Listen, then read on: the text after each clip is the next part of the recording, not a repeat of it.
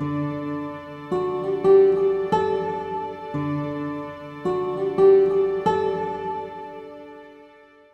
AFA algae, there's a lot of different pronunciations I've heard around the world. I pronounce it Aphanisomene inflas aqua. There's a bunch of other scientists that, but all in all, we shorten it to an acronym of AFA. And this AFA is a cousin algae of spirulina. So they're direct cousins with one exception. There's a portion of the AFA algae that has something referred to as PEA. And that PEA is what makes it so unique and gives it the unique properties in stem enhance that helps enhance the migration of stem cells throughout your body. So the lake is fed by two major inlets, the Sprague and the Williamson rivers, that are aquifers that come directly from Crater Lake, which is one of the purest and deepest lakes in the world. So the uniqueness of this would be very difficult to replicate anywhere in the world because of both us being a high elevation lake and very little pollution in our area, and being fed with basically naturally purified water coming from ultimately from Crater Lake. Mother Nature knew what she was doing here, and there's, AFA has been identified in a couple other very small, inaccessible lakes, which they have to be a high elevation lake, but nowhere near the scale of Klamath Lake, which is the reason that we're here. So yeah, this is pretty much the only place in the world that you can get this unique algae at scale. Yeah, so that's why we're here. Yeah, the harvest varies, usually, give or take a month, but basically starts harvest sometime in July, and it ends sometime in November. So we do have that window of opportunity. We are a high mountain lake, and we do get lots of snow and freezing. We get a true 4 seasons here, and the lake does freeze over. And with the lake freezing over, we have found a profile within that freezing of the lake, the top crust, of creating a much, more prolific algae. So it happens every year.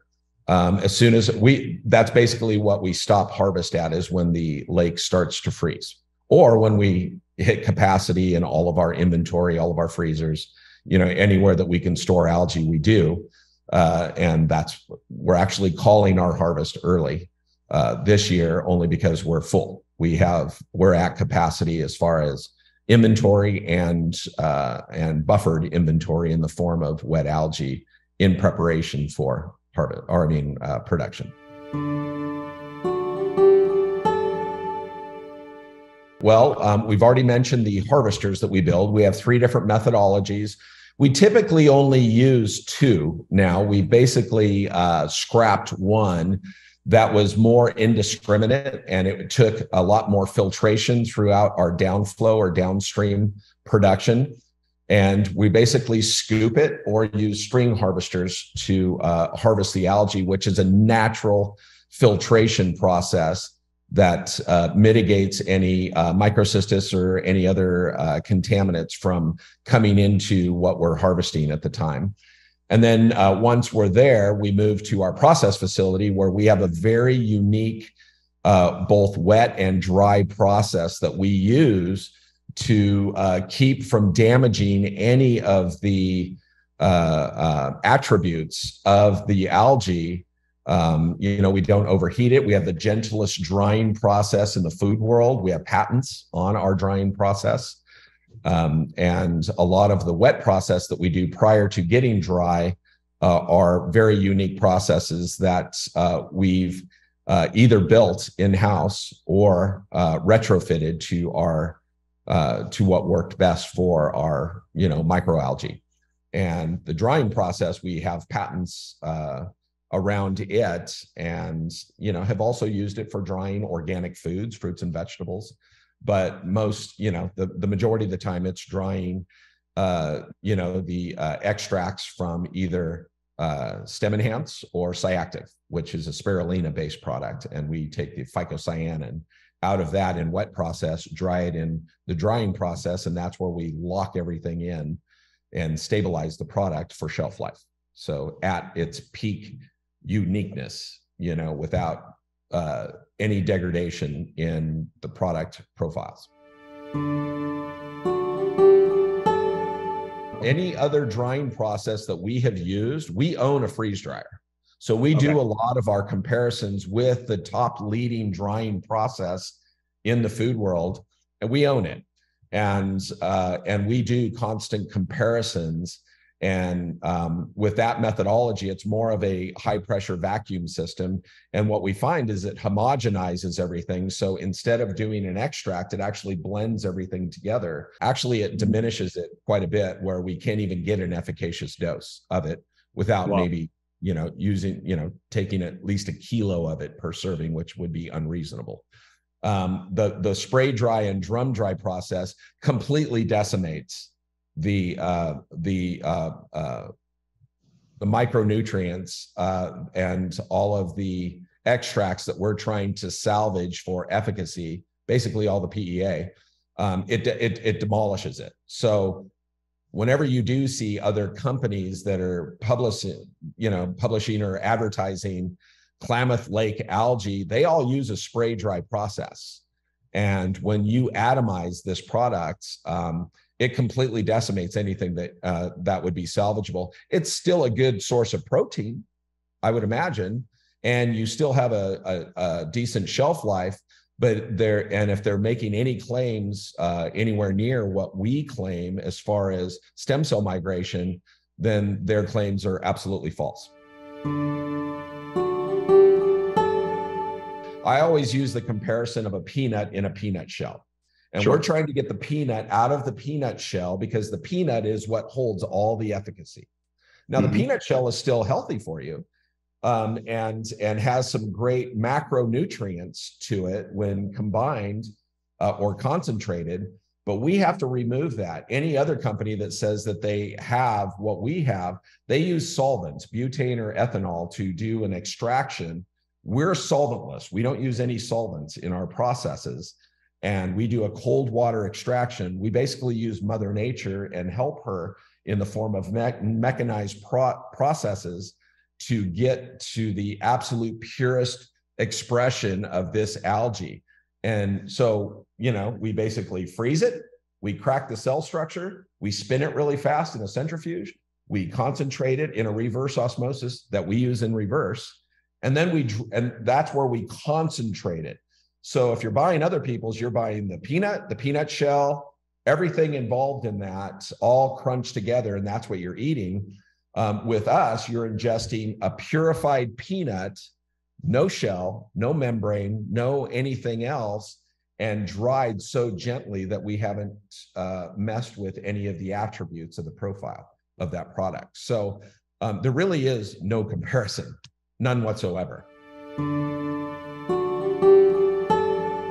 If you're an IBO and, this is a business, and like me, anytime I'm involved in a business, I want to know everything about the business, the good, the bad, the ugly, and how we set ourselves apart from everybody else. This by far should be your best feature benefit as far as somebody bringing this up. This should be your best arrow in your quiver for helping people get past this. It's a real issue. It does exist. Microcystis is a hepatotoxin, and it's a microcontaminant that grows in the lake alongside AFA in different cycles. So there's times that microcystis is high and AFA is low. Well, during those times, we don't harvest. So even during the harvest times, there could be cycles. There's usually 4 to 5 cycles that we find that we test with microscopes out there and do plate counts of what we see. And if it's below a certain plate count, we harvest that day. and using a methodology that even if there is microcystis, it doesn't stick to the strings that we use in that methodology. So with microcystis, the good, the bad thing about it is if it's ingested in large quantities, it's a neurotoxin, or I'm sorry, take that back, a hepatotoxin that degrades your liver. So it's a bad thing, and you don't want it present. So we take ours, I think a little over 10 years ago, the permissible human level for consumption was somewhere around 10 to 12 parts per million. We actually take ours below 1 part per million. So we have less than regular drinking water coming out of your faucet. So there's really no chance of that being in your product. And the reason for that is we have a patented process that can remove, even if there is microcystis present with the AFA that we harvest, we can run it through that process and it separates the two in an aqueous state. So before it even gets to any of our downstream wet process where we spin it with a centrifuge and concentrate it with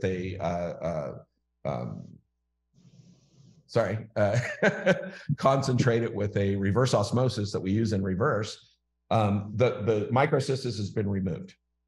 So, so literally this is where we set ourselves apart from anybody else in the world. We're the one that hold the intellectual property on this, and we do not share it with anybody else. Nobody can license it from us. They ask, and we've never granted them the ability to do this. There was one company that did it. We sued them, and they went away, and they never used it again. So, so we're very serious about keeping this in-house, and in-house is our symbiotic relationship with Cerule and Desert Lake Technologies.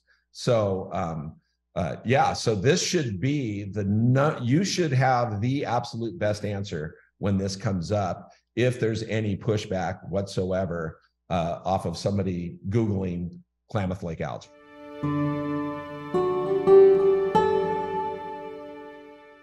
This is one that we're asked probably more often than anything else. And I understand the concern. Because it's a wild harvest, we have to be opportunistic in the ability to harvest when it's harvestable. Just for perspective, we've been around since 1998, and we've never had a year that we didn't harvest and have enough. What we were lacking in the early years was the increase in efficiencies of our methodologies in the way that we either extrapolated or processed. So we are always in a constant state of R&D. We're always trying to, the dryers that I just talked about, we have a 3.0 version of it that creates a more efficient and a better product, to be honest with you. But when it comes to the lake, this is a great question. With it being the largest body of water in the state of Oregon, which is approximately it's about 28 miles long by about 8 miles wide, approximately 235 square miles. Within that, we literally harvest from about 1.5 square miles. And so if there was a need for us to scale, because Cerule sales kind of go through the roof and you guys go through world domination, all we have to do is build more harvesters. But I can't do that unless the POs or the purchase orders or the need is there, because it has to make sense. Because of our symbiotic relationship, it depends on your sales. So if your sales go through the roof, I just build more harvesters. It's real easy for me. We control every part of the process prior to it to being sent to you guys to be put into pill form. So we're the bulk suppliers. We're in control of all the methodologies. That should be the least of your worries. And if you look at 230 miles, we're literally harvesting from less than 0.5% of that lake right now. So yeah, I would love to just see the problem that we finally went over 1%. Right. If you guys could get me over 1%, I would be stoked. That'd Right. be 2.3 miles. So add a mile, that means your sales are going to double. Mm-hmm. So exponentially speaking, yeah, I think, I mean, we could eventually run out if everybody on earth was double dosing on every single product that you had. So yeah, at that point, what a great problem to have for the IBS.